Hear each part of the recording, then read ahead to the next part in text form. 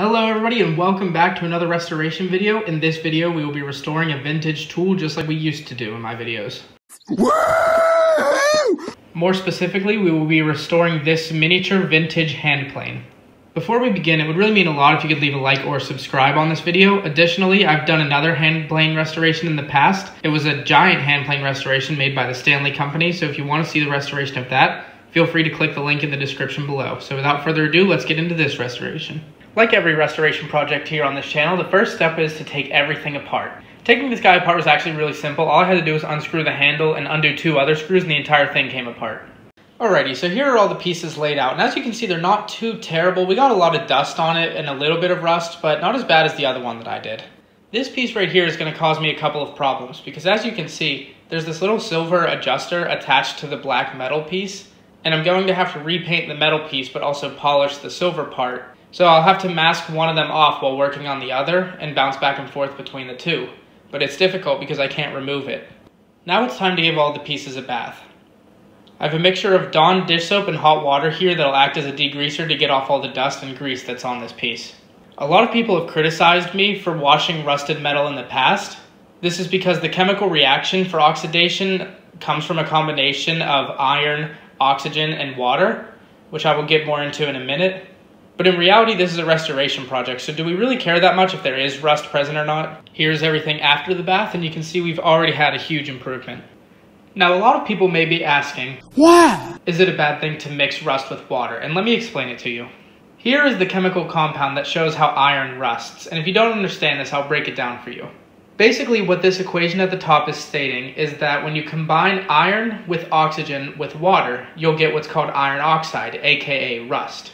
Now, the iron is always present because it's in the metal that we're working with. Additionally, oxygen is always present because it's in the air we breathe. The only thing that's not always present is water. So basically, by adding more water, we're increasing the speed at which this reaction occurs, causing this to rust faster.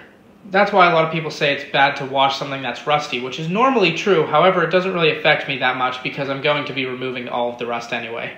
Speaking of removing things, let's get into removing this paint. I'm using a gel paint stripper known as Citrastrip that's really helpful for removing old paint off of projects like this. I'm doing it outside because I'm flicking it around a lot with a brush, and this chemical is really strong. I don't want to get it on a car or anything inside that has paint on it because it will remove the paint from that as well. Once everything has a coating on it, I'm probably going to leave it sit for maybe an hour or two and then wash it off and see the results. Fast forward a couple hours and here we are over the wash tub. I'm going to rinse this off with water while scrubbing with a wire brush to remove all the loose paint. I know that this isn't going to clear off 100% of the paint. It usually takes a few applications for this to really work, so let's see what it did.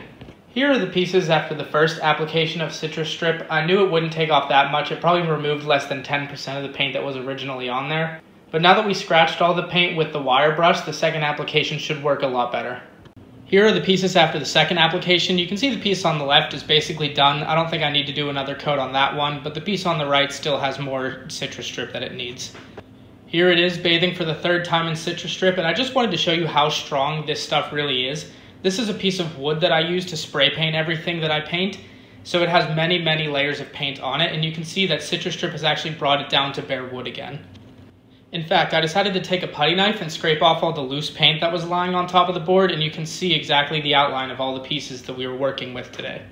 Here are the pieces now, and I'm completely done paint stripping them. I could do a 4th coat on the piece on the right to get it 100% clean. However, on the next step where I'm removing rust with a wire wheel, I'm sure I'll be able to get the rest of the paint off that way instead.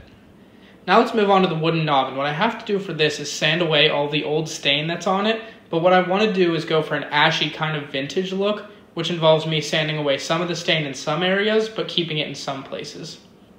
This process takes a really long time. I've sped up about 5 minutes worth of sanding here, but in reality, I probably sanded this thing for 2 hours. And here we are after sanding. Lastly, I'm going to apply a light colored stain. This will hopefully give it the ashy look that I want it to have.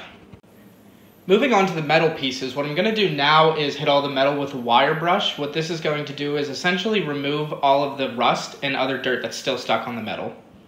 I know it's kind of hard to see on camera the effect that this is having, but hopefully you can see right here there's a very clear-cut line where the rust stops because the wire wheel was able to remove all of it.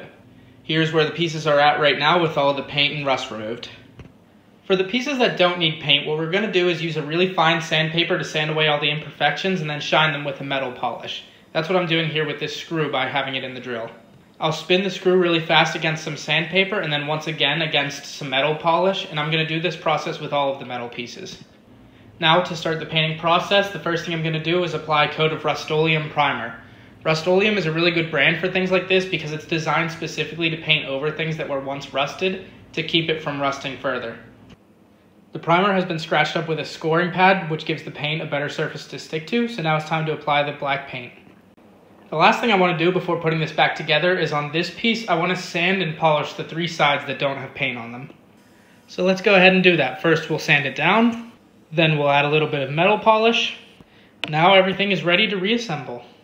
You may notice that I struggle a bit with this first screw. That's because it has reverse threads on it, so instead of being righty-tighty, it's righty-loosey and lefty-tighty. And here's this thing all done. I hope you guys appreciated this video. If you do, feel free to leave a like or a subscribe and check out the other restorations on my channel. Thanks.